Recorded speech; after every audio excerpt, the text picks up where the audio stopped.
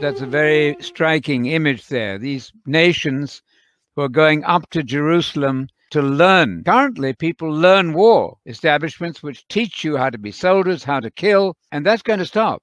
They're going to learn not to have weapons of war.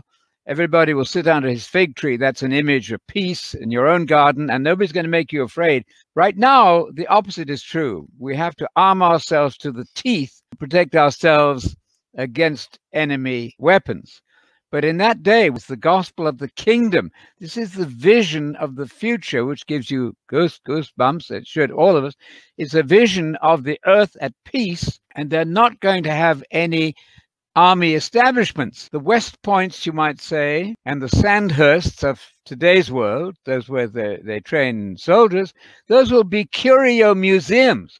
People will visit them and say, do you remember what we used to do? We used to train people to kill each other. We're not doing that anymore. That is a huge, huge blessing.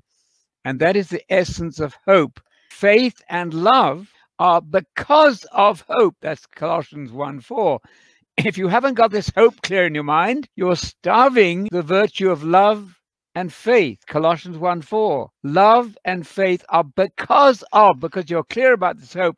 That's going to enable you then to have love and faith as well. So hope is very, very important. You're preparing then to help fix the world, which will be under new management at that time. Jesus will be the manager of everything, the governor. The God referred to there is the God of Moses, the God of Jacob, and the God of Jesus. Jesus, of course, is not God, but he's the Son of God, and he's the chosen manager of that future rule of God, which is going to be successful. The first successful, genuine New World Order, not the counterfeit, pretend New World Order that we're trying to achieve now, not that, the real New World Order of the future.